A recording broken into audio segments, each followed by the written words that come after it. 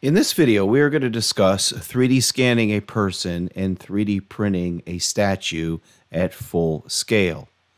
Now, EMS has done this in the past. We have 3D scanned people and other objects that were then cast in bronze at different scales. But traditionally, this was done through the investment casting process. The traditional foundry would use this process to build a bronze statue. Lake Superior State University in Michigan contacted us about honoring Dr. Saluja, who was with their business school for over 50 years as a professor.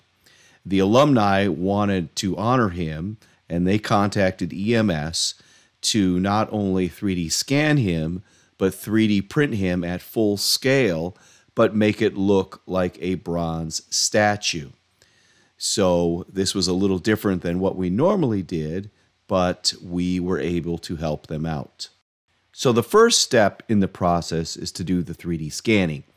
And for this, we decided to use the Creaform Metroscan for a couple of reasons. One is it's great for scanning large objects. It uses a camera system to track the scan head, and as long as the person holds relatively still, we can scan them pretty quickly moving around. Now, even though there's going to be a little bit of movement, which will give us, a little bit of noise or distortion in the scan data, it won't matter because there's going to be a second step where we actually clean up the digital file. But we just had the professor stand still, and it took a few minutes to go around and 3D scan him. Also, the scanner does very good on dark and shiny. The lasers are eye safe, so we don't have to worry about that. And we're able to quickly capture a lot of data at a very high resolution. So the professor was scanned multiple times in multiple poses that will allow them to look at them later and decide which one they like the best. And in addition, his shoes and a book he was holding was scanned separately at a high resolution so that we could have that as well. So the next step in the process is our digital artist used a product called ZBrush to bring in the 3D scan data and start cleaning it up. For example, hair doesn't scan well at all, so we used ZBrush to add the hair and really just to smooth everything out and make it look very authentic and lifelike. And as we mentioned, you're always going to get a little bit of noise in the data with anything that can move around. So that is all easily cleaned up in ZBrush and smoothed out. And then we added in some fine detail, and just made it look more like what a bronze statue would look like. And that included putting the detail on the book, the pin on his lapel, and other things. So here is the final digital file, and if we zoom in, you can see the detail and just how we smoothed everything out to make it look, very realistic, very much like a statue. So you can see the hair, the creases in his jacket. Everything is just nice and sharp and smooth. The detail on his shoes. And this, so once this file was done, we reviewed it with the customer. And if any, slight changes needed to be made, we made those. And really, the next step is getting the file ready for the 3D printing process. Here is a render of the final digital model, as you see here. Now, to get it ready for the 3D printing process, we're going to have to break it up into multiple pieces because we're going to print this at full scale.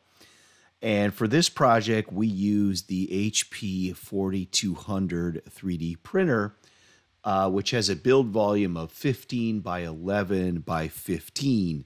So we had to break the statue up into multiple parts And then we also had to come up with a fastening system or a way to put it all together so that it could survive not only being shipped, but then put on display and to last for many, many years.